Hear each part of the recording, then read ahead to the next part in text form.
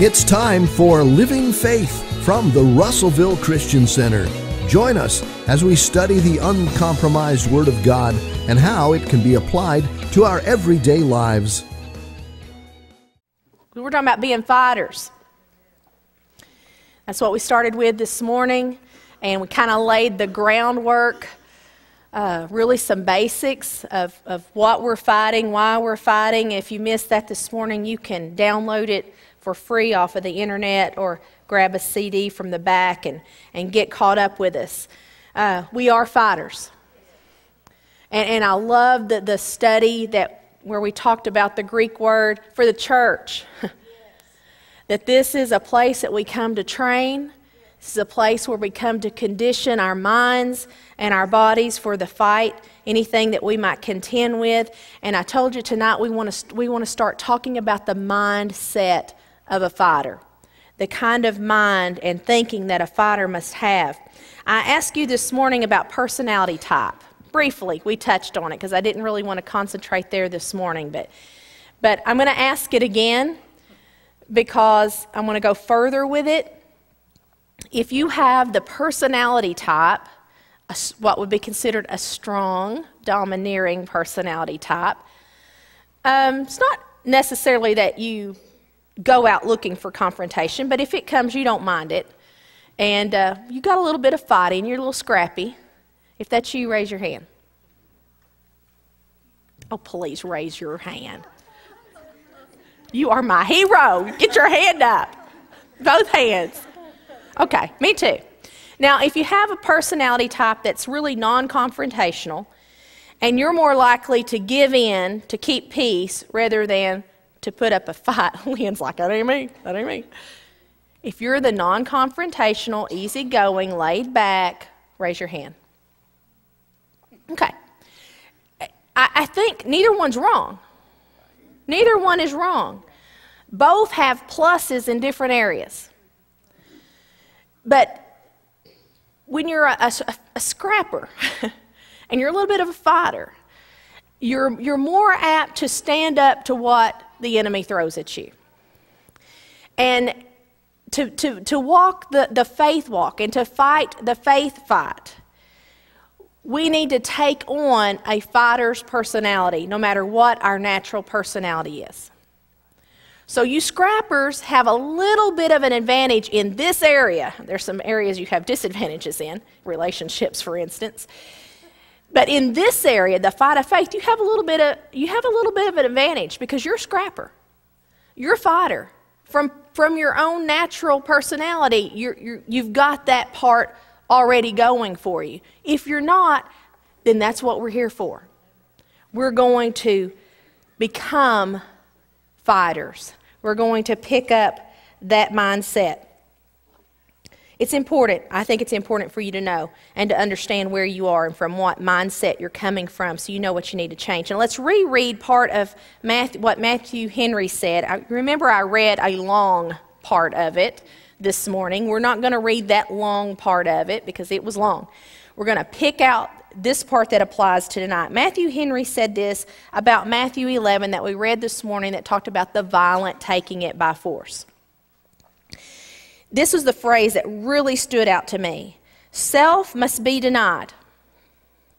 The bent and bias, the frame and temper of the mind must be altered. If you are naturally laid back, non-confrontational, and you just want to do what keeps peace and what is easy, be prepared to be altered. Because you're becoming a fighter. In faith, you're becoming a fighter. You can keep that personality great in other areas. Keep it, please. It'll save you a lot of trouble. All of us strong-headed people can say amen. But self must be denied. And the temper and the frame and the bent and the bias of the mind must be altered. It must be altered. The Word can do that for us. Just as the Word can temper my natural inclination to be confrontational and a little wordy sometimes with a sarcastic tone, the Word, did I hear an amen from the front row? The Word can temper that in me. And just as it can temper that in me, and needs to, and has to, it can temper your laid-backness, your non-confrontational attitude. It can temper that, and you can become a fighter in faith. You can become you can become a fighter. It says there are hard sufferings to be undergone. This is still Matthew Henry. A force to be put upon the corrupt nature. We have to run, wrestle, and fight, and all little enough to win such a prize and to get over such opposition from without and from within. The violent take it by force. You are a fighter because the Word says you are to fight the good fight of faith. And just as you take the Word and you speak health to your body and you say, I'm healed because Jesus said, by His stripes I am healed. You take the Word and you say, I am a fighter because He told me to fight the good fight of faith. He wouldn't ask me to fight if He had not put in me the ability to become a fighter. Right. You're a fighter. You're a warrior. You're a fighter. We talked about this morning. The Word calls you a good soldier. It calls you a fighter. It compares you to a boxer. It compares you to a runner. It compares you to a wrestler. It compares you to the athlete that is trained and that is determined. That's how the Scripture pictures you. We've got to get to the place where we picture ourselves in that same light. As 1 Timothy chapter 6, verse 12, that talks about the good fight of faith. And we spent some time this morning establishing that we're not fighting the devil, that Jesus has already defeated him. The devil is a loser. That is established. That is not where our fight is. That was Jesus' fight. He won. We stand in His victory. Our fight is to remain standing in the victory that Jesus won. When our military goes and they take a territory and they take control and they win that territory, then they have a job to do. After they've taken the territory, they have a job to do. Because it's not over. Even though it's won, it's not over. Why? Because the enemy always wants to come back and reclaim that territory. The military's job then is to say, no, you're not coming back in here. This territory has been won. Our flag's flying. You're not coming back in. It's the same thing for the Christian. Jesus has won the territory of your health. He has won the territory of your family. He has won the territory of your finances. His flag's flying. He's won the victory. Your job, militants, is to stand ground and reinforce and enforce the victory that He has already won. That is your fight of faith. Whether that fight takes place in your own mind, and a lot of times it is simply fighting our thoughts. The mindset is so important. We're not going to let the thief steal what God has promised and Jesus provided. We're fighters. We're not going to let the thief steal what God promised and Jesus provided. We're not going to let the thief steal our health that God promised and Jesus provided. We're not going to let the thief steal our home life and our peace life that God promised and Jesus provided. We're not going to let the thief steal the finances that God promised. We're working the laws. We're doing what God said. We're following His instructions. We're not going to let the thief steal what God promised and Jesus provided. We're fighters. We're fighters. We talked this morning about people that just go with the flow of what the world hands them instead of paddling upstream. If you don't want what's downstream, this was our statement of the day, paddle, sister.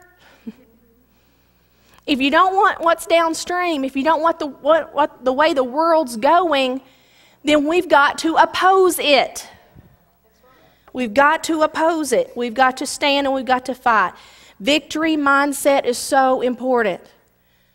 Whether it's the military standing in a territory or whether it's us standing in our faith, that victory mindset, knowing that possession has already been taken, past tense, the victory has already been won, past tense, that's where our strength is to stand. I'm not going to go fight in a territory And there's been some wars done this way, and you know it, where we don't know if we have victory there or not. We fight where we know there's victory that's already been won. We don't mind standing.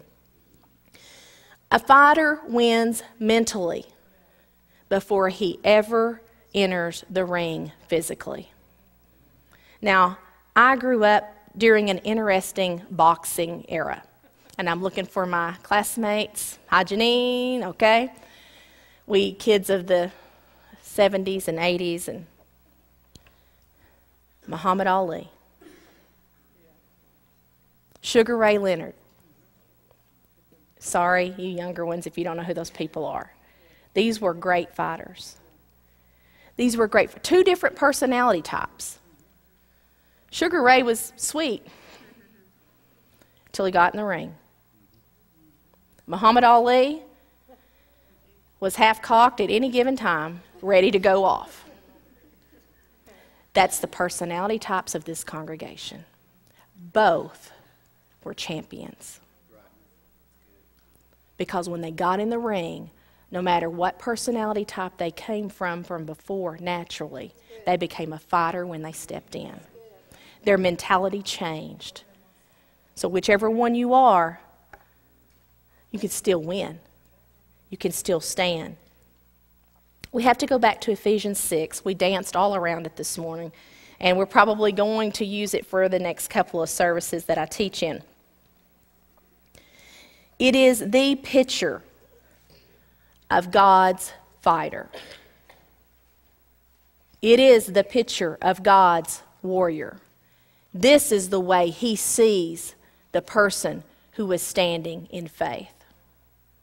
Therefore, it's got to be how I see myself. So it's an important scripture for us, and we're going to take our time going through this.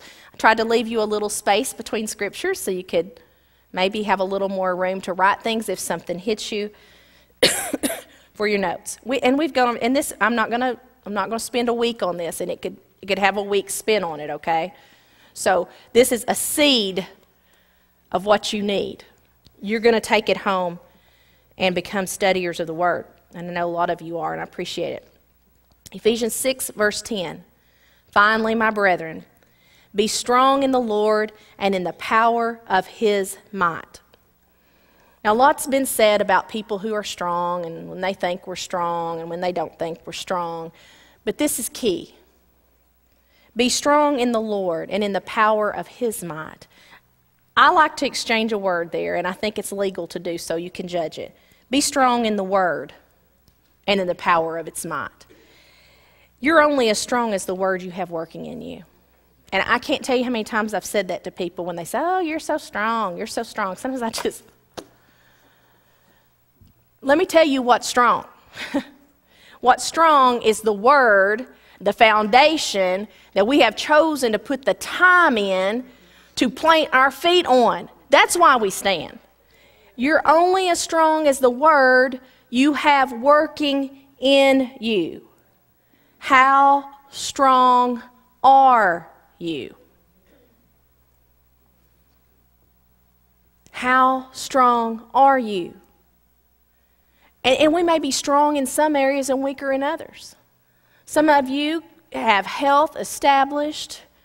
The enemy cannot steal it from you. You're like a bulldog. You've got it established. You're strong in that. But where finances are concerned, you've got a deficit. So the Word judges us. The Word, the Scripture says it is a mirror. We can look into it and we can see what needs to be fixed. We can see where we're supposed to be and we can see where we are, and we can make the adjustments necessary, and that's important for us to do. So you're only as strong as the Word that you have working in you. Confidence was the number one thing I found as I've been reading this week about what makes a good fighter. Confidence. It doesn't have to be cocky like Muhammad Ali. Let me put the last name on there. It doesn't have to be just attitude. It's got to be something that backs the confidence. And that's where the Word comes in. The Word is what backs, you're not just super Christian out here trying to show off. Your confidence is backed with the goods. It's backed with the goods. And it was the number one thing that everybody said that I read about what makes a good fighter. Confidence was a big part of it. So if you're only as strong as the Word you have working in you, how confident are you? How confident are you? When you enter a fight, something comes against you trying to take from your territory, how confident are you? You're only going to be as confident as the goods that you have to back up that confidence. And that's your faith. Where's your faith at? How's your faith developed? If you're not, don't fight too soon. Don't step in the ring too soon. Build yourself up. Where are you mentally? That's a huge question. It's something we ask people when we're dealing with them in the hospital. When we're dealing with them and they're in a fight with their marriage. Not a fight in their marriage, a fight for their marriage. Which they kind of go together. Where are you? Where are you? Where are you mentally? That's something we need to ask ourselves. Where am I mentally? Verse 11, that was a lot to get out of be strong in the Lord and the power of His might. Put on the whole armor of God. The whole armor of who? This is God's armor. This is God-provided armor. That you may be able to stand against the wiles of the devil. Every piece of this armor that he is about to list is in direct correlation to your ability to stand. That's all tied in there together. Put on the whole armor of God that you may be able to stand against the wiles of the devil. Put on the whole armor of God. Why? So that you can stand against the trickery or the wiles or the tricks of the enemy. The less equipment that I have, the shorter my stand. If I'm missing a piece of this armor, if I do not have this established in me, it's going to affect how I stand against the enemy. It's going to affect how I stand against the enemy. These pieces that he talks about here are so important. He's provided it, but he tells us to put it on. Oh, to God, if he just put it on me, if he just put it on me. But he says, you put on the whole armor of God. How? I mean, it's not a physical thing. I don't have armor in my closet that I go, which would be kind of nice too, wouldn't have to decide what to wear every day. I don't go and physically put this on. No, verse 12. For we wrestle not against flesh and blood. This isn't a physical thing. We don't wrestle against flesh and blood, but against principalities, against powers, against the rulers of the darkness of this world, against spiritual wickedness in high places. And we talked about that this morning. What we're coming against is not people. Your problem in your marriage, you're not going to come against your mate. Your problem with your kids, you're not coming against a flesh issue. There's a spiritual tie to every fleshly thing. The spirit world is the real world. We see it right the opposite. But the spirit world is the real world. And this is the armor that we put on for the things that are going on there. This armor is what he asks us to know. That's how we put it on. It's what he asks us to have established in our lives. This armor is how he asks us to picture ourselves as the fighter. This is to be our mentality. This is to be our mindset. And it is the mindset that it takes to have victory and to not back down. This is what I have to have established in my life in order to have complete victory. If I'm short in some of it, if I'm missing some of it, if I forget to act in some of it, then it's going to have an effect on the victory I have in my life. It's going to. So it's important that we have these truths established in our lives. Verse 13. I told you this wasn't going to be thorough on these. Wherefore take unto you the whole armor of God. You take it unto you. Take the whole armor of God. Sometimes we get hung up on the shield of faith. Shield of faith. Whole armor. And if you're not getting enough teaching here on righteousness, then by all means, dig it out. Don't depend on the pulpit and the church to put your armor on you. If you need teaching in another area, find it. My goodness, I can go on the internet and I can find teaching on any piece of this. And get it. Get what you need. Don't be short in it. Wherefore take unto you the whole armor of God, that you may be able to withstand in the evil day. That you may be able to withstand in the evil day. And that word means oppose. Don't just take what's coming at you, but withstand against it in the evil day. And having done all, to stand. And you hear us say that a lot around here. To stand, to stand, to stand, to stand therefore. And we'll go into, well, let's just go into it now. Where are we standing? We're standing in the victory. We're standing firm. We're standing in our position. We're standing in the territory that has already been taken by Jesus Christ. That is where we stand. And having done all, Jesus has done everything necessary to make everything in the Word available to you. It's done. It's provided. It's there. Stand therefore. Stand therefore. Don't let the enemy have your kids. Don't let the enemy have your marriage. Don't let the enemy have your finances. Don't let the enemy have your peace. Don't let the enemy have your blood sugar. Don't let him have it.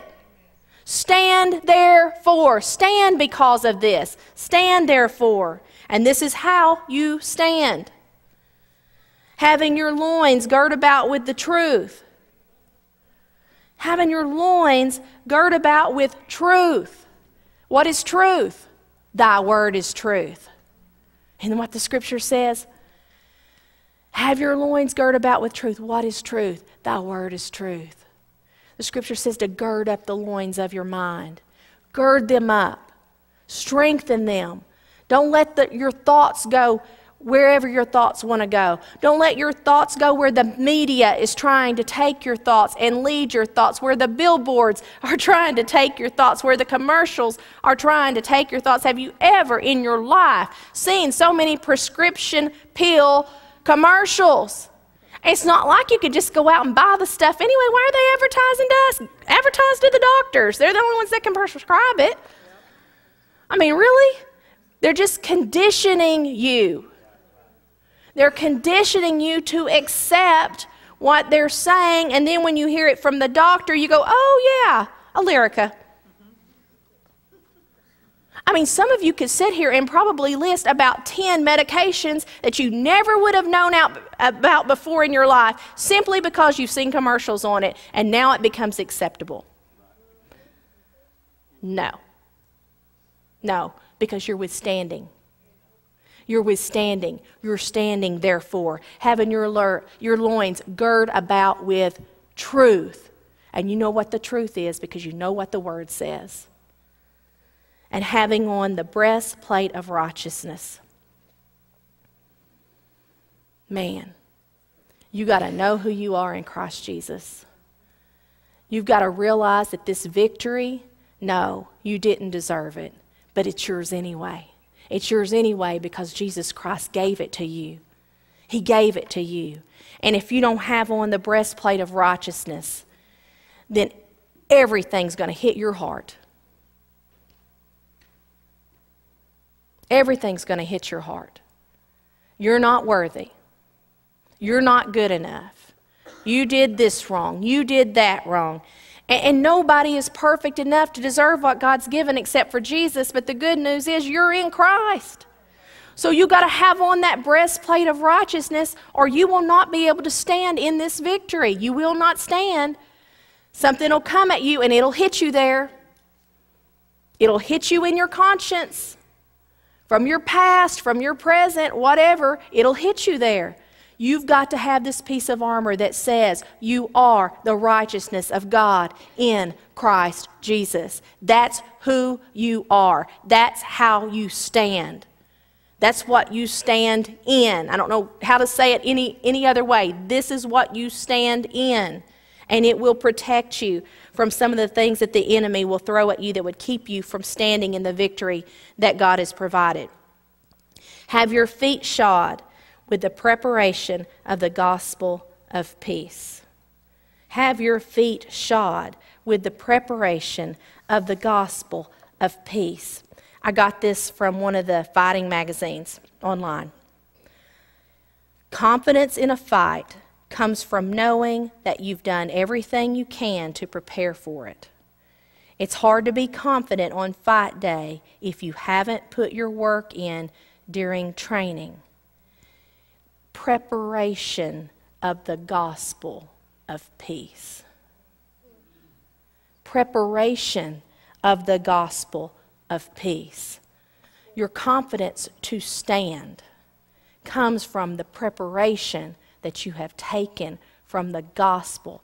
And that peace and that confidence that it gives you, even when a fight is facing you, you stand, and some, I think, Tucker, it may have been you, somebody was talking to me a long time ago about the armor.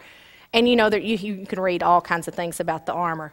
But I do like this point, that sometimes they would even have spikes on the bottom that they would, kind of like what we would wear on ice, except bigger. They would stick their feet in the ground so that they could not be moved. That's what the Word will do for you, the preparation of the gospel of peace. We don't run from a fight. We don't hide from a fight. Our feet are shod with the preparation of the gospel of peace, and we stand in that peace. We stand in that peace because we've prepared for this moment. You're preparing for whatever you may face, and it may be something that you could have never imagined. Yet you will find yourself standing in a peace that passes all understanding because the gospel has prepared you for it. Right. Above all, taking the shield of faith, wherewith you shall be able to quench all the fiery darts of the wicked. And you know, we talked about the thief this morning, and I should have mentioned this scripture then because I didn't end it on a good note on this part. We talked about the thief not playing legal. And a thief coming in even when the doors are locked. And that's true. The thief doesn't play by the rules. But we still have this word right here that says we can come to a place that we can have our shield of faith so built. And the shield of faith is what you have out in front of you. It's what's out there that stops things from ever getting to you. That's why we make faith such a big deal. Because it's out there in front of you and sometimes behind them for sneak attacks.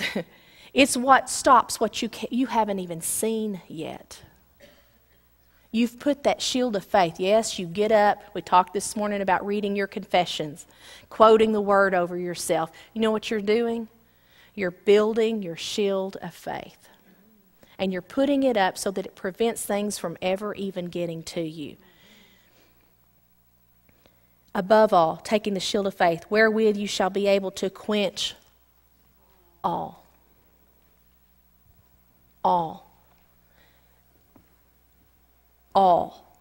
the fiery darts of the wicked. This was the piece of armor that they put out in front. It caught the darts before the arrows could ever get to them. And my question for this piece is, what do you have already out in front of you? What do you have already out in front of you? Man, if you've got 1 Peter 2:24 down pat, you have confidence in it. I mean, you don't, that's the furthest thing from your mind is sickness and disease. You've got that part of your shield out there. Where are you weak? Where are you weak? Because the wonderful thing about this shield is we add to it. We come in here, we hear the word, and we're placing another piece. We're adding to our shield. And that's how we get to the point of all the fiery darts of the wicked being stopped. That's why it's so important to continue to increase in your faith. It's because it's what is out in front of you, and it's able to quench everything that the devil throws at you. Verse 17, and we take the helmet of salvation. We take the helmet of salvation. This is what protects my mind. I have to cover my thoughts with my salvation. I have to cover my head with my salvation. This is what keeps me thinking right. We must, if we're going to walk in this victory, we must keep our mind dominated by the Word. Dominated by the Word. To the degree we let other things in, we'll weaken to that degree. I can't afford weakness. I don't need weakness. I need strength. So my mind must be dominated by the Word. And we're going to talk some probably next week about commitment and focus of a fighter. Distractions and fighting are enemies. They're enemies. We cannot be distracted. Our minds must be dominated by our salvation. We are covenant-minded. We're salvation-minded. No, I'm not having that. It's covered under my covenant. No, I'm not having that. This was provided for me by God, by Jesus Christ, through salvation. This was provided for me. We've got to be thus minded, as the Scripture would say. We've got to think this way. The helmet of salvation. And the sword of the Spirit, which is the Word of God. I love what God gave me on this. We'll get to it in a minute. I get excited just reading that now. The sword of the Spirit, which is the Word of God. And I love what Dad says about this whole lineup here, which is the Word of God, really applies to every piece. It does, because it all comes from the Word of God. But the sword of the Spirit, which is the Word of God, this is the offensive weapon listed. It's the offensive weapon that is listed. I don't want to only play defense. I don't want to only play defense. You got to play offense too.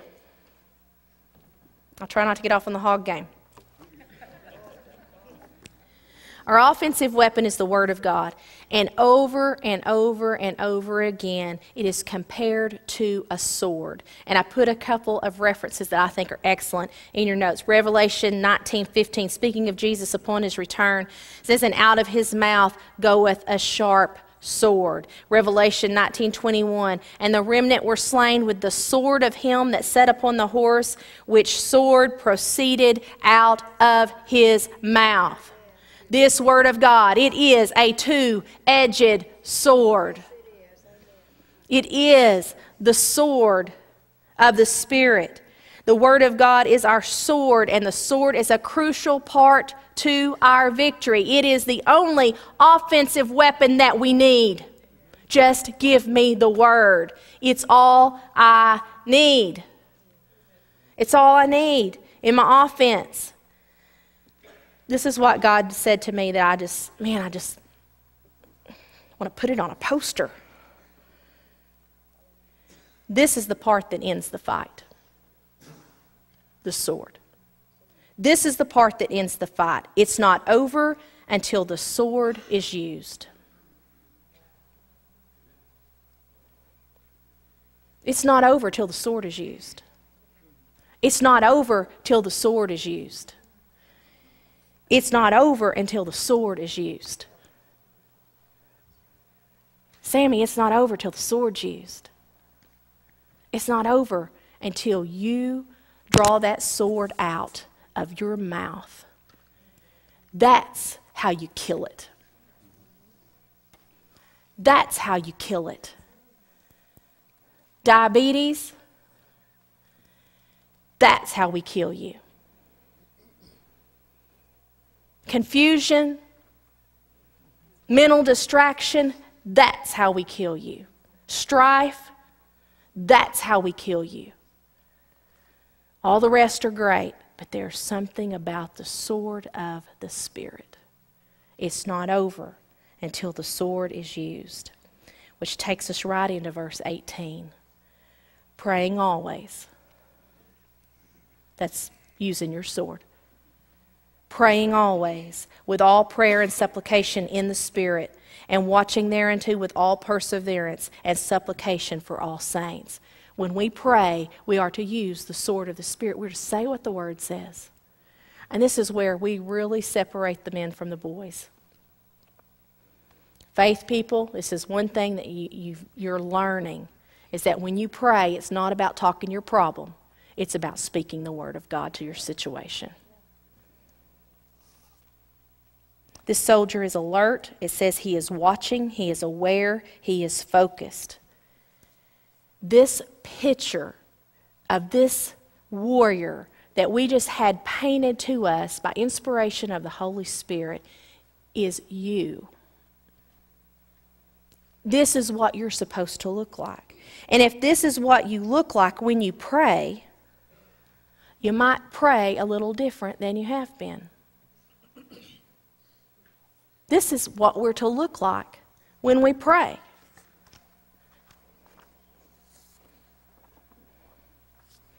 This is the fighter, the warrior, the winner.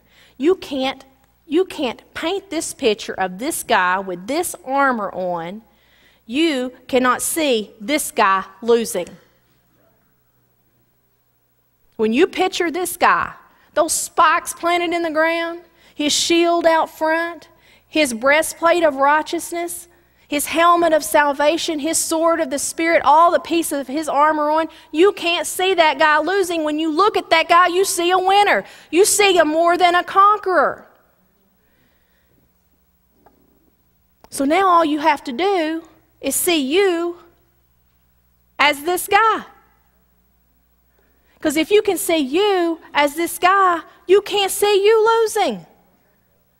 What you will see is a more than a conqueror, a warrior, a fighter, a winner, someone who's already taken the victory. This is your mental training for the week. I would like for you to take Ephesians chapter 6 and take verses 10 through 18 and write you in it. Write you in it. I put mine in your notes. This was just a quick, in fact, when I read back over my notes and I was going over what I had written, I was already adding more stuff to it. I mean, when I read it, I'll probably add what I thought of in the office. This is what I would like for you to do, even as a family. If you've got young scholars who are here taking notes tonight, then take some time with them as a family. Read this verse and see what they see. Ask them what they see. How does this apply to them? How can they do this? This is what I wrote.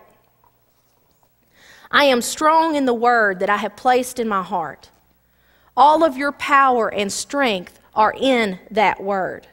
Therefore, your power and strength are in me. I have put it on as my armor. It has been tested and it has been proven to withstand hell itself. It makes me who I am. I am a fighter. Who I was before doesn't matter when I put this armor on, for this armor is God's. With it I am able to withstand the evil day. As Jesus stood in his place of victory, so I stand in his victory. I stand, I stand, I stand. I do not run, I do not back down, I stand. I am held together and my core is strengthened by his truth. My heart is protected by my knowledge of my righteousness in Christ, and my feet are prepared by the word to stand in peace no matter what comes my way.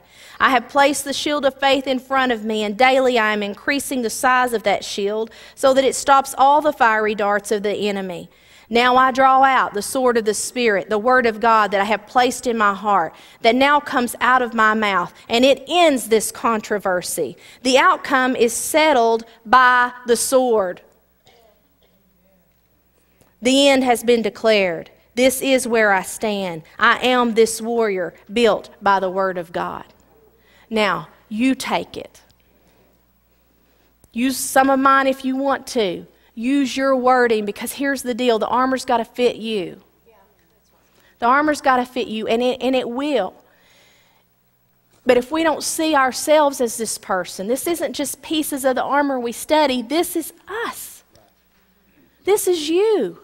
You are the fighter that he's building here in this painting. It is you that he's painting, but we've got to see ourselves in it. I am ready. I am so ready to see us overcome everything that is thrown at us. Not just surviving. Not just surviving. Not just making it through. But more than conquerors. We gave you that scripture this morning. More than conquerors. To me, that more than means something. We hadn't just survived what the enemy threw. Man, I want to get to the place where we've got the shield of faith built. To where we're just standing back here. Can't touch this. I won't sing. Can't touch this. Why? Because we've put the time in. We've put the time in. And one thing that we're going to talk a lot all the way through this fighter series, you don't become a fighter, a winner, without effort and without training and without diligence and without perseverance. It's crucial, it's key that we put the time in. And I'm so thankful that we've got a church where we still have a Sunday night and Wednesday night service. Because we've got people that still want to come and learn and hear the word. You are the winners. You are the winners because you are the fighters. You are the fighters. And because you fight, you win. You're not going to win without it. And we're going to build that mentality in ourselves to where we don't accept what the enemy throws at us. We're only going to take what the Word says. That's what we're going to fight for. Amen? Y'all can stand. This has been Living Faith from the Russellville Christian Center. If you would like more teaching, you can visit our website at www.rccenter.org or download our app to your device. The Russellville Christian Center is located at 305 Lakefront Drive. If you would like to purchase a copy of this program, or if you would like more information, please call 479-968-7965.